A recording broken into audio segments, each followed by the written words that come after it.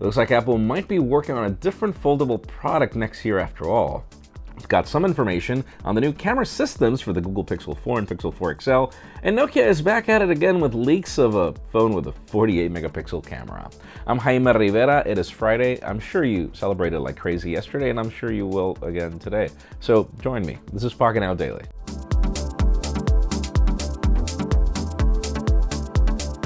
The official news today begin with deals if you are in the market for Apple Watch. Again, Series 3 is not my favorite, but it's a good alternative. Just remember that the back is not ceramic, so it's not as durable as Series 4. But the thing about it, for $199 right now on Amazon for the 38mm, and then $229 if you want to get yourself the larger variant, I mean, that makes for a good gift at that price tag. Again, not necessarily my favorite. You're going to have to take care of that back, but still, it's an option. Now, for those of you that were having issues with Instagram, Facebook, and WhatsApp, you were not alone. Apparently, in addition to that, Apple was also having issues with their connected services. It seems that iCloud, Find My Friends, and a lot of services were having issues, but it wasn't everywhere. I didn't have any problems. Let us know in the comments if you did. But yeah, if you were noticing that your services weren't working yesterday, apparently that's it. And I wonder exactly why. Maybe they're sharing the same server. It could be. Now, let's move the spotlight over to Huawei and the future of the Mate 30 Pro. The rumors that we covered yesterday in the leaks of the design were really hot. We had a lot of commentary from you guys. Thank you so much. We've got some more leaks on patents for what this phone could look like from the front now. We had speculation that the front wasn't really going to change much, but now we have patents of an under-display camera that's not visible. It's apparently going to be on one side instead of the middle. And, well, that's an interesting change. I wonder if it's going to happen for this generation. It could just be that it'll happen for the next one. Thing about it is, if it were to happen this year, man, that would be one very hot Mate 30 Pro.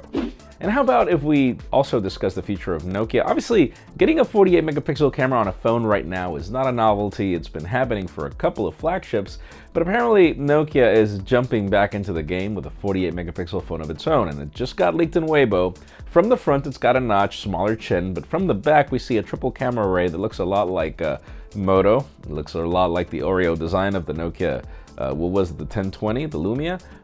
Whatever the case may be, again, there's nothing special about the sensor. It's probably the same one that we've seen from Sony, but we hope that this time they figure it out, because there's a reason why we didn't do that review of the Nokia 9 preview. And since we're talking about multiple cameras, let's also talk Google, as we've been hearing that we're going to get a stove camera. The company has pretty much confirmed that. The question is exactly what we are getting in these camera systems. And now it finally got leaked. In an APK recovered by XDA developers on Google's new camera application, they found a super resolution zoom codenamed Saber that has a lot of reference to a telephoto. On the sensors available, we see the main front facing, a wide front facing, which is great, a main rear facing, and then we also see two new ones, a front IR and a rear telephoto. The dimensions on the APK were mentioned for the telephoto being 16 megapixels, and we also see a new mode called McFly for reverse video and selfie tips. Thing about it is, I wish that we didn't just get a wide angle at the front. I mean, if we're getting a stove, might as well get the whole thing, but yeah, these are rumors. Let's see what we get. And finally, the hottest news today has to do with Apple and the possibility for a foldable, mainly because we've been waiting for Huawei to launch their Mate X. We've been waiting for Samsung to launch their Galaxy Fold, but if there's one company that we've noticed figures things out, is Apple. One of the biggest problems with iPads and the whole concept of using them is that you need a case for you to be able to prop them up as a different product that's just a tablet. Sometimes you want to type on it, and the keyboard case that comes with iPads is honestly terrible. Not worth 200 bucks. So we've got analysts already predicting that yes, the company is working on it, and usually these analysts have inside sources. I mean, Ming-Chi Kuo is famous for always getting leaks right. Whatever the case, the whole idea is to have this product and fold in a way for you to be able to use one side as a keyboard and the other side as if you were using a screen, which is usually the way you use iPads, only you have to pretty much prop them on a table or whatever the case.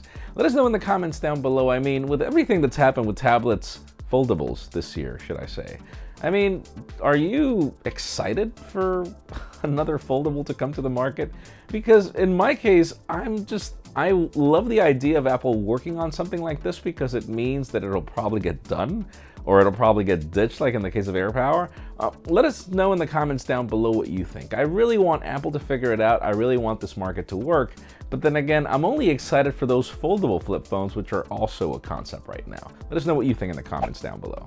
Friends, again, if you want to get the news earlier, follow us on Pocketnow.com and subscribe to both our channels, English and Spanish, for more videos like this one. You can also follow us on social media as our extended coverage happens on Instagram, and you can also follow me on my personal handles for extended coverage on what I do with these phones. Please give this video a thumbs up if you like what you saw. I'm Jaime Rivera. Thanks so much for watching. See you on the recap with your comments.